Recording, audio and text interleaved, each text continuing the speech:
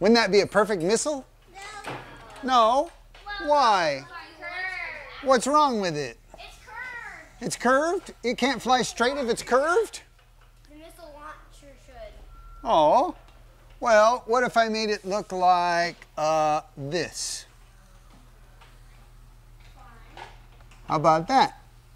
Will that shoot straight? That would go like this. It would go like this, but it would go where you shot it, but it would do little wiggles. Aw.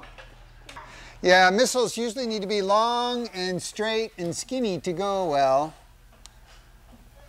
Same like arrows for bow and arrows. And arrows usually have fins on the back. They call that drag, and they have a little bit of weight on the front, which is the tip, and they'll go nice and straight. We're going to try to make some arrows go, but we're going to do it in a really weird sort of way. And Jack and Jill said, well, what can you do? The snake said, I can coil up like a spring and bounce clear up to the top of the sky. And Jack and Jill said, no, you can't. And the snake said, yes, I can.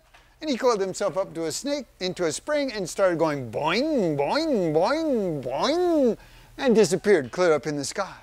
And Jack and Jill said, wow, that was really good. And pretty soon, boing, he came back down. So, in our experiment, we're going to be using air pumps. They blow air on the outward puff, and they blow air on the inward puff. Isn't that weird? Out and out and out and, does it work? There. You're making Bouncy Pete. You have a balloon. You made Bouncy Pete. Yeah, we made like a Bouncy Pete.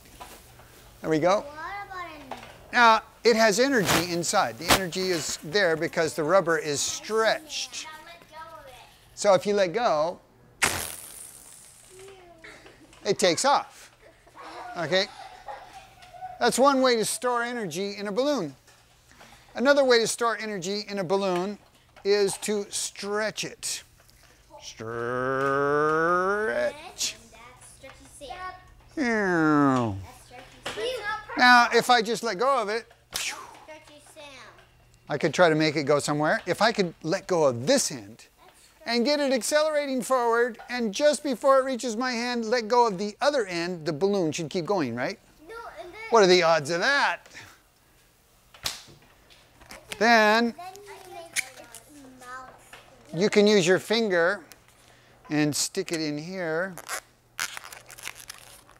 I have a finger inside. Can you see my finger in there? See, and you can shoot a balloon that way. Fine. Okay, those are just 3 ways to do it. There's lots of other ways to make a balloon fly. We're going to be starting off with long, skinny balloons. The idea is to make the balloons hit the pirate ship. If you get it stuck in one of the strings on the pirate ship or on the swirly thing, you get 1 point. If you get it stuck in the sails, you get 5 points. If you can land it into the boat part, you get 10 points. Yeah, you can go get them. Oh, okay.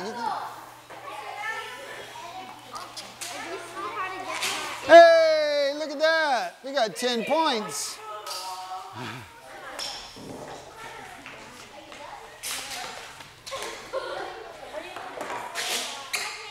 Yeah. Does anybody want a different balloon?